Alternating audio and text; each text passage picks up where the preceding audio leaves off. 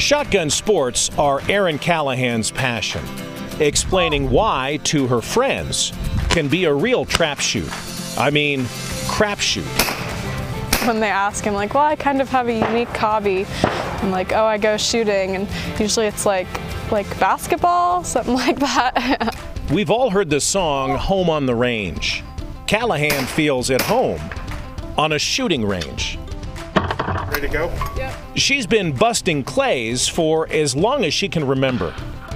I've been out here shooting since I was just a little baby, a little kid, following my dad and my mom around. So it was like nature, second nature for me. You could say that sporting clays runs in the family blood. Erin has 2 state championships to her credit, while her father, Dan, has bagged 5. My dad's always been really good, so I've had some big shoes to fill. The biggest, proudest moment of my shooting career was when we both had the same type of trophy. Being able to win the ladies state champion last year and a couple years before that as well was a really proud moment for me. Her work during the last 7 holiday seasons was also on target.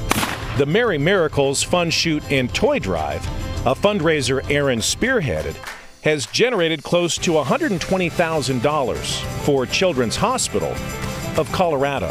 So amazing just to see all these people out there, shooting and having fun for a great cause.